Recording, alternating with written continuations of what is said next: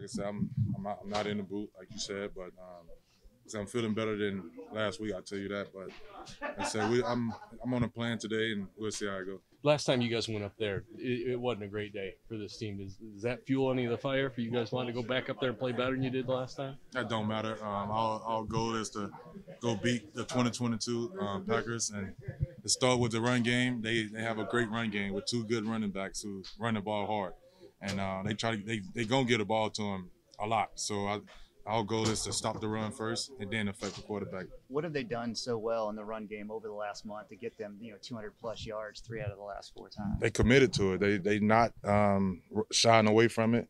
Even when they down, they committed to staying on track with running the ball. So even if we up, we have to stay consistent with the run, the way we stop the run, and we've been doing that pretty good this year.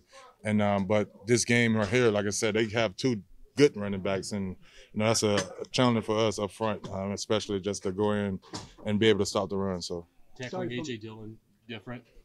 I mean, yeah, he's a bigger back than most backs, So like I said, he's very powerful, as we saw. I mean, you brought up the last time we played him. He I think he had like over 150 yards against us. And like I said, he was hard to tackle, and I think that's where we have got so much better on his defense. We swarming, and that's what they're gonna take this. Thursday night, we got to get all hats to the ball, and that's what they're going to take to tackle each one of them backs. So, how much did the rest help, Jeff? We'll see. Like I said, I'm still, trying to work through a lot, but I'm feeling better, like I said, and we always joke about it, but it's amazing what you don't, how much you feel better when you're not playing football. But it's not something that I wanted. I really wanted to be out there, especially Sunday, playing against a team like that. But like I said, I trusted the plan, and like I said, I'm feeling better today. So we're gonna work through a couple stuff today, and hopefully I can get into that game on Thursday night. Yeah, it's big. Rhythm's a lot, for an offense. Keeps defenses on their toes, so they can't be, locked in and know exactly what we got going on. Every good offense, there's a yin and yang to it. They got to be able to do both. So, yeah, super important. Any confidence boost from the fact that Denver was so good against the pass and you all were able to do what y'all were, as an offense, did this last Sunday? Yeah, definitely there's some confidence there. Also there's some missed opportunities that we wish we could have back too. So just having that growth mindset, not being complacent with our performance, and just trying to figure out ways that we can still get better. Nick, have you been up to Green Bay? I can't remember if you were here that. Yeah, I was there in 2020. You were that year, yeah, so yeah. Clearly you kind of got a taste of it. What makes that place so difficult to play at? I mean, when I was there was nobody in the fans. There was no fans, so it's a little different. If anything, I feel like that made it a little bit more difficult. It was just cold, and there was no one in the fans. There was no really juice. It was real quiet. Lots of snow. Lots of snow, too. But that's all stuff that we can't control, so we just got to go out there and perform as best as we can. What do you see from this Pack defense specifically, some of the secondary players? Yeah, they got a lot of talented guys. Number 23, Yair Alexander, makes plays, really instinctual player. And they've got guys all around the ball. Watching tape, there's always a guy right there either breaking it up or, making it a contested catch. Yeah, I mean, ever since I've been here, we've been winning. It's not a thing where, never had a losing season here, don't plan on it. So like I said, it's just the culture and just the guys buy in. Especially ever since Mike Burberry brought a certain culture here, and guys buy in, whether they just signed on the street this week or whether they've been here for 2 or 3 years, like myself. Guys just buy in. So, like I said, it's culture. We're just trying to build a championship team, man. We're just working hard as we can to try to make that happen. You have Aaron Rodgers this week. Obviously, a little bit of a down year for Aaron, but he's still Aaron Rodgers. What do you have to do to prepare a short week? Watch as much film as we possibly can. Obviously, Aaron Rodgers is a Hall of Fame quarterback, one of the best quarterbacks to ever play this game. It's going to be a tough matchup down there, especially a cold game in Green Bay. November football should be like a playoff atmosphere, so we're going to be super excited, juiced up on a Thursday night. I think it's key for them, man. Honestly, like you said, man, he might not be having the same stats that he's had the past couple years winning MVP, but we're going to have to stop the run. I mean, I think as of right now, their two best players, I mean, obviously Aaron Rodgers is their best player, but best skilled players is going to be in the backfield with A.J. Dillon and Aaron Jones. They're going to get them the ball as much as they possibly can. The three out of 4 games they won, they ran for over 200 yards. So the big key in this game is going to be our rush defense versus their rush offense, which are both pretty good. How cognizant do you have to be defensively when you guys are substituting, knowing that Aaron and that offense are going to take advantage of any opportunities in the penalty? Yeah, we've been watching that in the film room even today.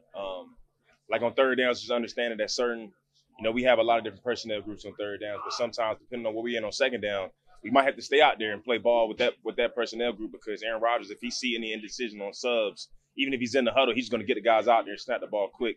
And he has the best cadence in the league. I mean, he gets guys to jump off sides. He's going to milk that clock all the way down under 5 seconds, almost 1 second, even on first and second down. So that's just going to be the chess match that, me and some of the other guys in the secondary is going to have to play with him, just like stemming our alignments and things like that, and not think that he just have those easy access throws because we're just showing our hand early. Better outcome of this game, so we've been doing a really good job of preparing. What do you see from this Packers up front?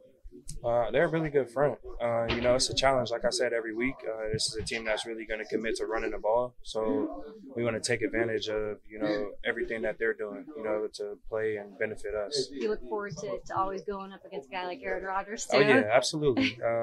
Playing against a really good quarterback like that, I've talked about times where he gets frustrated. So us bringing pressure and us doing what we do, let's try to frustrate him as much as we can. Byard kind of said that this is pretty much effort week, short week, tired, going to be cold up there, just effort, go play. Is that kind of the mentality for you guys? Yeah, absolutely. You can't really make an excuse. They play Sunday, we play Sunday. They got to turn around and play just like we do. So you can't really make an excuse, or you can't really use that as a factor. You got to.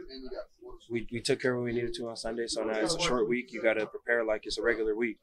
You mentioned it. I mean, they got a couple of good running backs. Everybody talks about Rodgers in the passing game, but they got a couple of studs in the backfield. How do you prepare for them? It's a challenge, and we're always up for the challenge. It's a team that's really going to take pride in running the ball, and we take pride in stopping the run.